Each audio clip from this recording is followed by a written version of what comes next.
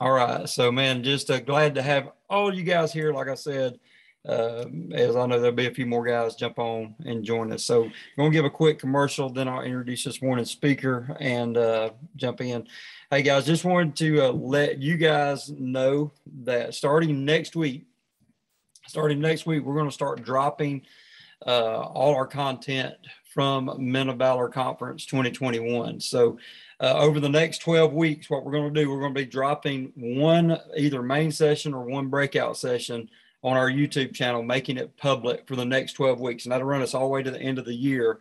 And then, Lord willing, first of the year, we're going to be starting announcing our speaker lineup for 2022.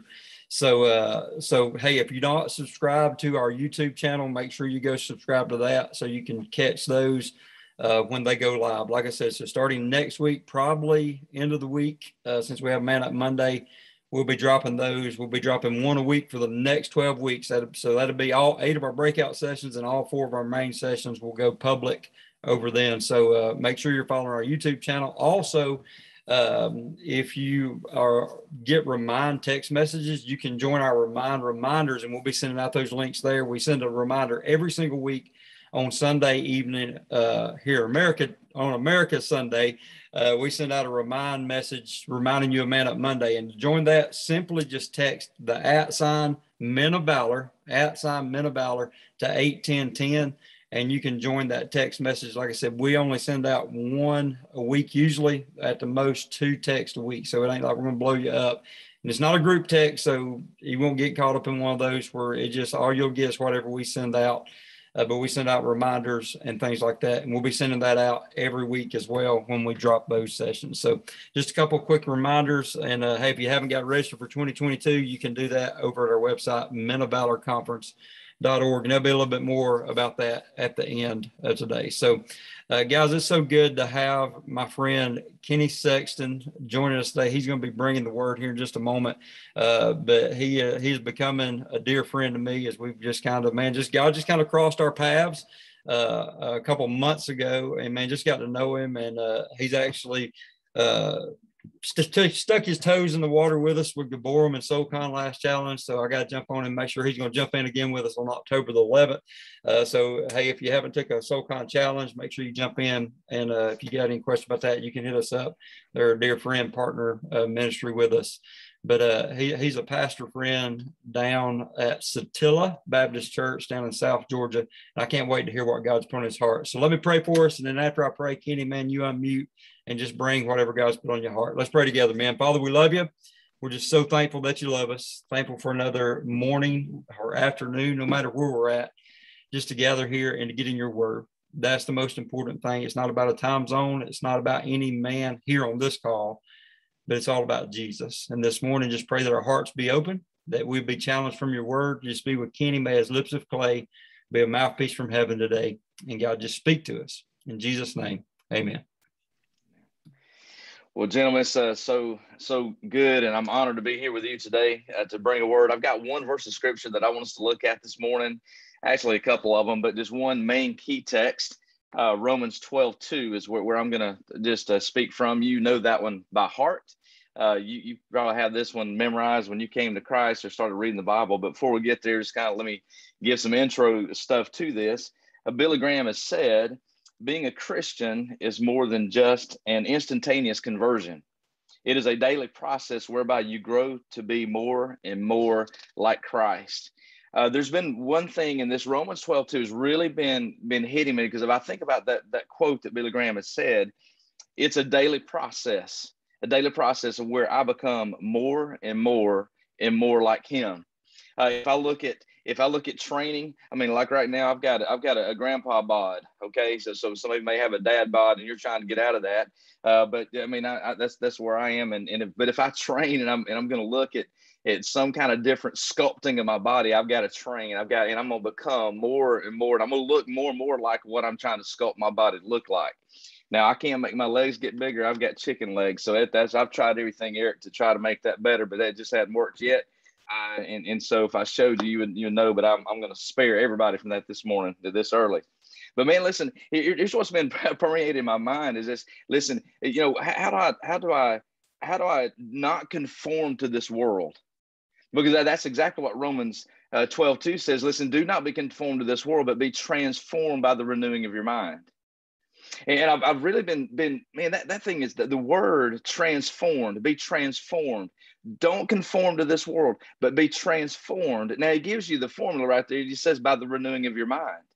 I know this full well because back in the day, several years ago, I started training for triathlons and I started working. Man, I was, I was doing 2-a-days, some brick workouts. And so, man, I get up in the morning, I'm in the pool at 4 a.m. I get out of the pool after swimming for about an hour, hour and a half, and then I would go get on the bike and ride 25 miles, or I'd go run 9, 10 miles before I go to work. I'd get through, I'd come back. But I remember my very, very first half marathon. And I trained really good for it. I got going really well. And next thing you know, man, I know what it's like to hit the wall. And so, I was clipping right along. I've got a picture of myself, man. I'm like I'm in some type of a pageant vehicle, waving at the crowd, man. I'm just, hey, everybody, hey, how's it going, man? I'm clipping right along. This is mile number 3. If I wish they would have got a picture about mile 9 because the wheels came off the bus, man. I'm like, oh, but everything in the mind was telling me, Kenny, you can't get there. You can't get there. I only had 4.1 miles left, and everybody over beside me was running off to the side to throw up and do this. But man, my mind was playing just tricks with me, going, man, you can't finish this thing. You got to stop. And I'm huffing and puffing. I'm trying to just get another step in front of there just to finish. But I'd gotten to a pack that ran about a good almost minute pace better than what I'd trained for. And so, but I know what it's like for that mind. So, hey, don't be conformed to the world, but be transformed by the renewing of your mind. I had to train my mind to overcome my body. And now I've just gotten into the place where, hey, listen, my mind is strong, but my body's weak. So I've got to get back into my training. But how do we, spiritually speaking, how do we move from habitual anger? How do we move from habitual impatience or even rage to becoming someone that lives in a posture of peace? How do we move from someone who maybe struggles with pornography or lust or something like that the devil has a stronghold in, to someone who can live in freedom with their thought life and their sex life? How about somebody who is maybe self-centered, somebody that's selfish, that really moves into a place where they realize they're in a bigger story? They realize that there's a grander narrative, that there's someone who finally realizes that, man, there's something to living this life, loving others, and wanting to see a world that can be renewed. Well, Romans 12:2 is that. Do not be conformed to this world, but be transformed by the renewing of our mind. We have the Word of God. We have an entire copy of the Word that's a beautiful story. It is a love story. It's something where God has come. So have we bought into this lie that information equals transformation? Like, I can get up in the morning, I can be on this Zoom call, man. I'm looking forward to it on Monday mornings, and I'm excited. I mean, it can be different time zones. I've got different people, different nationalities, different walks of life. And I'm coming here, I'm looking at this, and man, then as soon as I click off this Zoom call, I can walk right out, and I've gained nothing more than just information. Because, man, hey, knowledge is power, isn't it? Now, knowledge is power. But if I bought into that lie that, man, listen, information equals transformation, but that's not the key. I can really memorize a lot of scriptures. I can have some passages. I can talk the language. I can have language. But, man, my life reflects nothing that I've been transformed by the power of a resurrected Christ, right? I mean, how am I living into the power that really I get from Scripture? And that becomes from being transformed by my mind, because now everything inside of my life, inside coming out my life to be on display with everybody else, is a life that's been transformed by the power of God. Brandon Cook says it well. He says we can actually talk about Scripture as a way of avoiding transformation. Now think about that. We can actually talk about Scripture as a way of avoiding transformation. Man, guys, listen, this is, man, we get to a small group, we get to like we call it a D group. We can get in some of those groups and say, okay, we can talk about Scripture all day, but it's only when we get into James chapter 5, verse 6, where you confess your sins to one another and you pray for one another so that you may be healed. So do we go into those spaces to go, man, hey, guys, man, I'm struggling with this. Hey, can we pray that I can be healed? I mean, that's a life that's transformed. You realize that there's things in my life that I've got to get right with the Lord.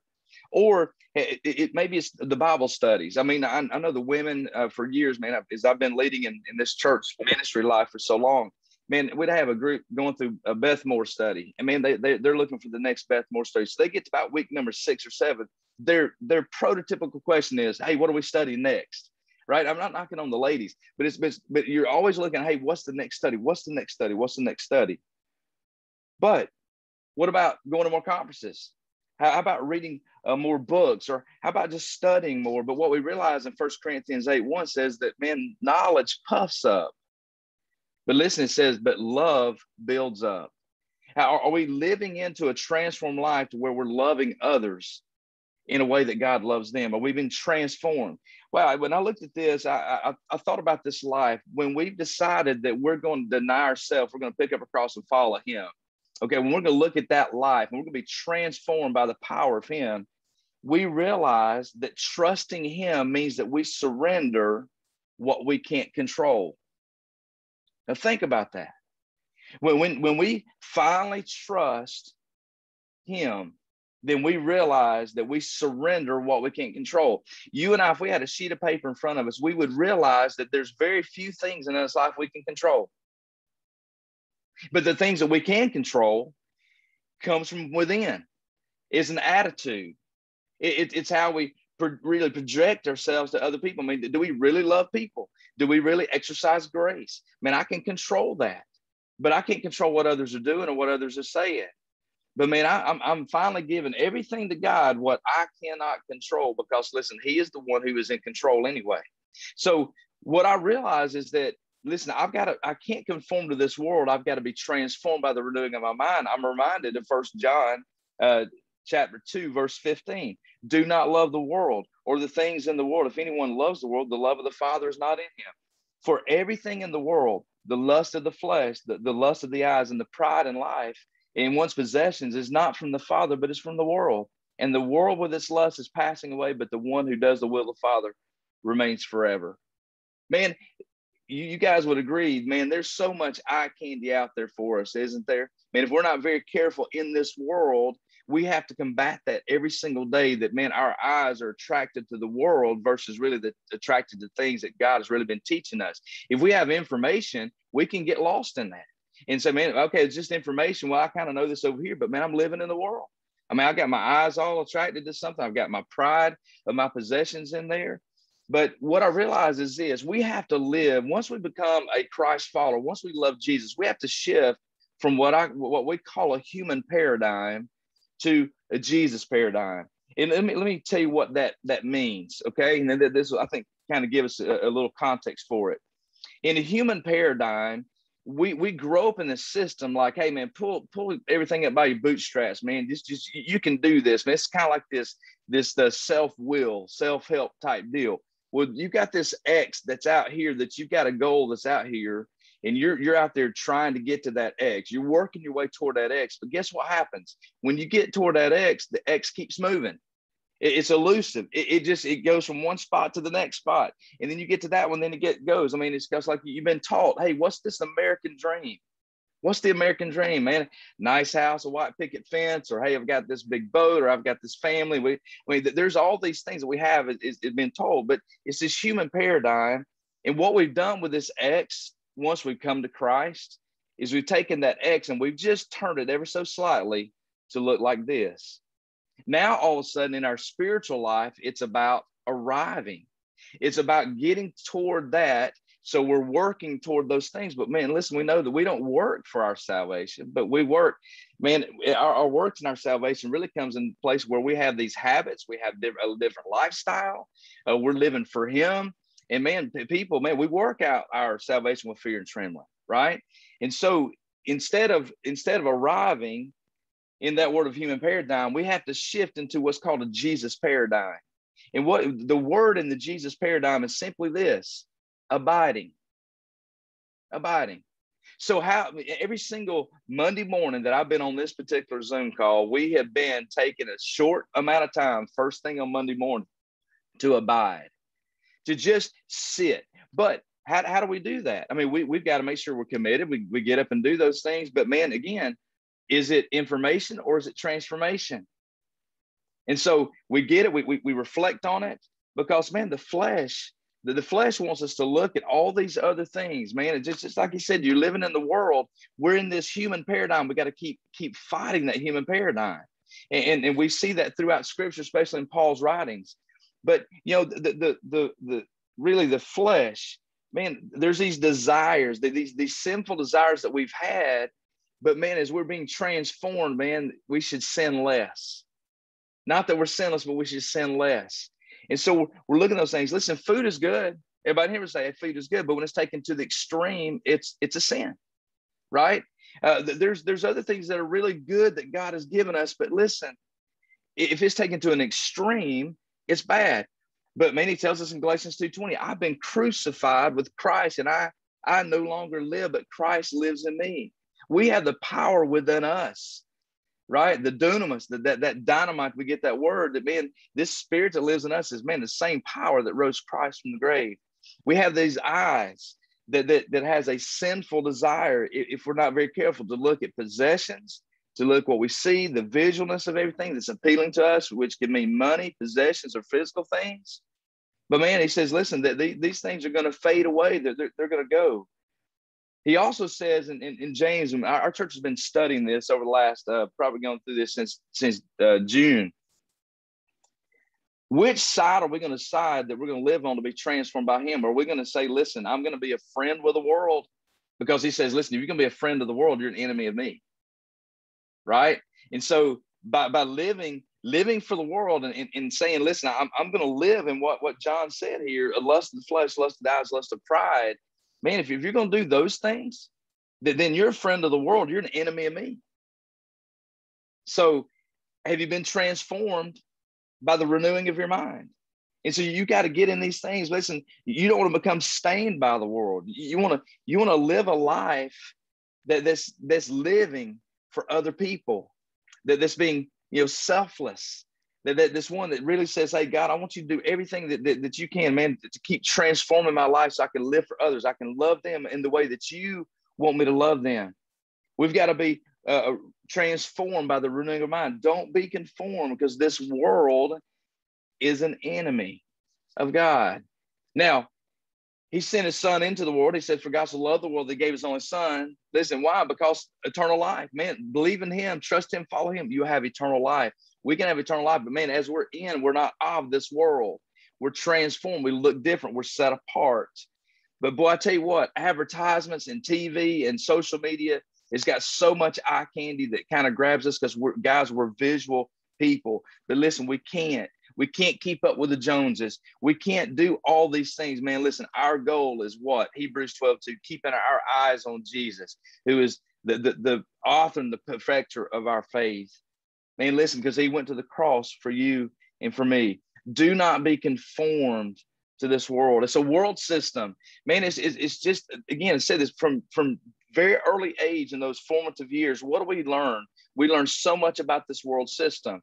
I've got to go to first grade to do all these things to check the box so I can get to second grade. And then I do all these things to get to third grade. And then I've got to pass these tests in fifth and sixth grade so I can go on, right? And so here we go. It's a world system that we're inundated with. And I heard this stat once upon a time, and these stats are going to change because social media has become so prevalent. Where do you get your information, the word or the world? You realize that if you're an average television watcher, by the time you reach the age of 65, you'll spend 9.5 years in front of the television set. Man, that's like big emoji eyes, right? I mean, I'm talking about big emoji eyes. If you're just an average television watcher, and I'm not talking to any guys here today that's an average television watcher, because you guys work out, man, you're about business and on mission for God. But listen, if you're an average church attender, by the time you reach age 65, you will spend 4 months in the Word. And think about that. 9.5 years, 4 months. Talk about division, talk about anger, talk about hate, talk about those things inside. And man, we can say we're Christ followers, but hey, listen, have we conformed or are we transformed? Right? The human paradigm asks this question, but it's really one of those things that it's not a bad question. It's just not a complete question. It says, God, how am I doing? Well, that's kind of that arriving type question, isn't it? I'm trying to get to that edge, man. God, how am I doing? But if we're really transformed, we're asking these questions. There's two other, I think, better questions. God, how can you be so good? Man, you've adopted me as your son. You've been so good to me in spite of everything that's going on, man. I may have struggled with some things. I may have had a sickness. I may have experienced death with some folks that I love. But in spite of all that, God, how can you be so good to me? And then here's the second question. How am I loving others? How am I loving others? Man, if we look at those two questions, I mean, you're really going to see a life that's either conformed or a life that's transformed, right? And so in that, I thought about, man, okay, so how do we really get down to some of this stuff? Because I think I'm gonna land on a Dallas Willard quote in just a second. But how do we get to this to where we say, okay, I really realize that this is a space that I can get into to where my life can be transformed and I'm not just kind of getting more information. He's given us some disciplines. Jesus taught us some disciplines. He taught us how to pray. I mean, the disciples didn't say, Lord, teach us how to preach. They said, Lord, teach us how to pray.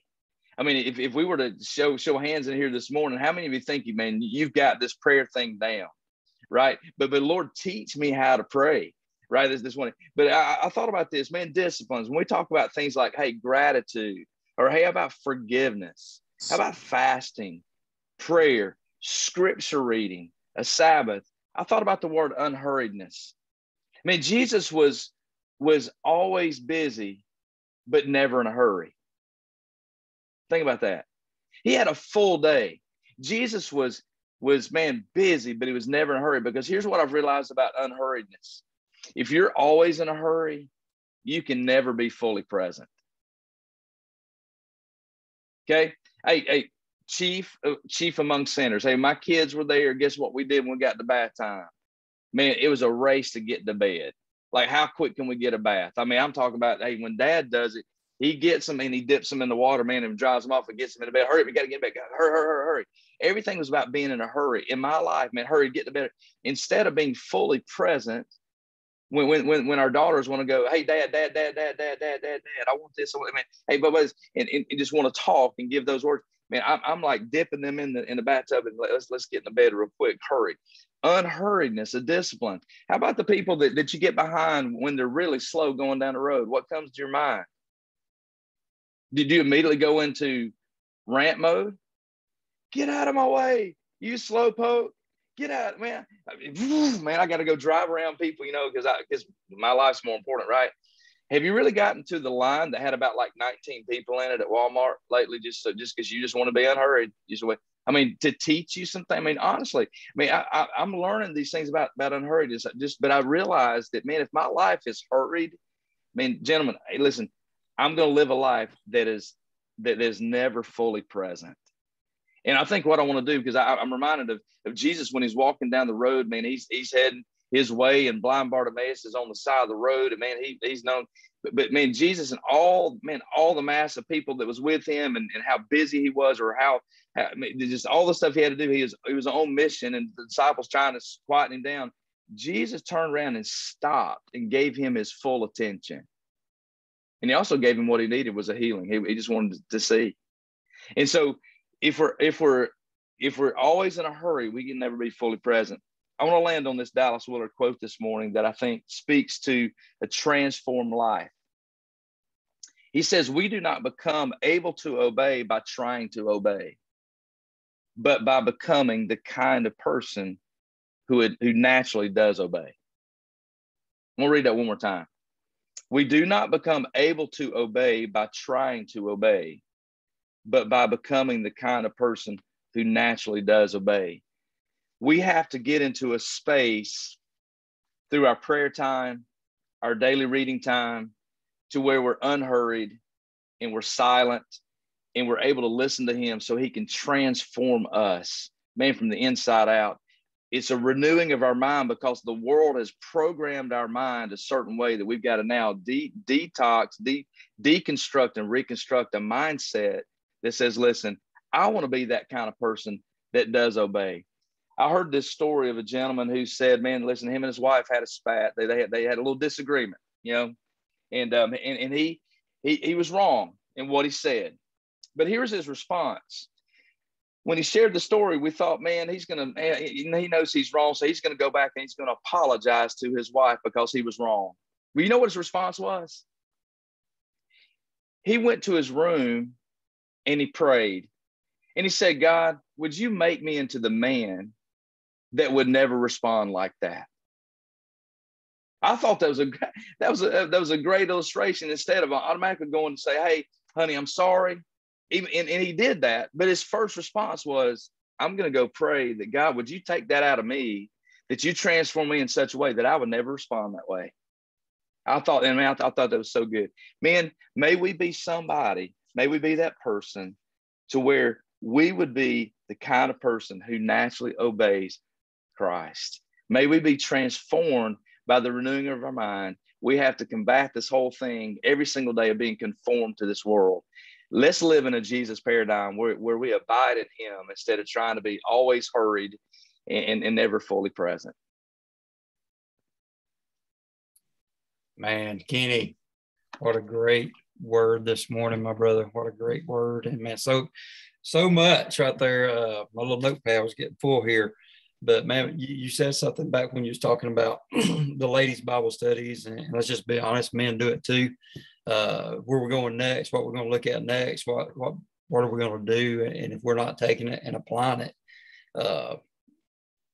then we're just wasting our time. But I had this thought when you said it, because how many times do we hear people say, I want to go deeper, I want to get deeper, I want to get deeper into theology, and nothing wrong with that. But I wrote this statement down. That's just what I thought when Kenny was talking about that. I said, we will want to go deep sometimes so we don't have to go across the street, because we can say, well, I got to study. I got to dig in more. I got to get more of this. And it's keeping us from doing what Jesus has called us to do in Matthew 28, 19 and 20, where he said, go. Matthew 8, he said, go therefore, go make disciples. And we will use I want to go deep, and it will keep us from doing what God has called us to do. So, man, let's apply it, right? Just got back from the beach, and if we wouldn't have used sunscreen on my children would have come back burnt, and we could have had all the bottles of sunscreen we wanted in the bag, but if we wouldn't have applied it and put it on them and constantly applied it when it started wearing off, then they'd have come back burnt. But they didn't, because we applied what we had available to us. And so, guys, I want to challenge you. The word you heard today from Kenny, the word you heard from your pastor yesterday at your church service, don't just take it and hear it, say amen, so that was a good word. But let's take it and apply it to our lives, set our minds towards Christ. Kenny shared the scripture, keeping our eyes on Jesus, the author and the finisher of our faith. So, man, Kenny, thank you for the great word this morning. We're right on time. So, guys, just one quick commercial one more time just before we go. Hey, don't forget, you can go to our website and you can get some of our MOB swag. We still got some hats left. We got our Will Fight bracelets coming out of Nehemiah 4:14 if you like some of those. We also got some of our t-shirts. We are a 501c3 nonprofit, so every penny that you have, it don't go to pay nobody. Nobody gets paid to do anything we do. Our executive team, all the money goes 100% back into the ministry. So we're able to do things like this with you, and then of course to help pay for our conference, our speakers and band and everything we have to do, because everything has cost, right? So to do ministry, it takes money. Also, if you'd like to be a partner with us, you can do that on our website as well. You can partner with us. Like I said, we're a 501c3, so if you're a small business or anything looking to partner with a ministry, we'd love to have you come alongside us as we go after Jesus and go after men, to challenge them to go out and be the men of God that he's called them to be. So, like I said, you can check all that out, menofvalorconference.org. And if you got any questions, you can feel free to hit me up, Facebook, Gaborum out. Or if you got my email, you can email me at eric@gaborum.com, and we can get you any information about that. So, guys, it's right on time, 6 a.m. So let me pray over you and go out and light it up for the King this week. Father, we love you. We're just so thankful that you love us, and just so thankful for what we heard this morning. And God, may we go out and apply everything that we heard. May we not just go through the motions. May we not be conformed, as our main text this morning, to this world, but may we truly be transformed by applying your word and allowing you to change us. And may we go out and make much of Jesus in our daily walk with our families, with our co-workers, with every person we come in contact with every opportunity that you give us. May we let your light shine through us. And we ask this all in Jesus' name. Amen. Love you, men. Hey, if you're live with us, there's a lot of prayer requests today in the chat. I'll leave the chat up for about a couple of minutes so you can go through and pray over those. But love you, men, and we'll see everybody next Monday.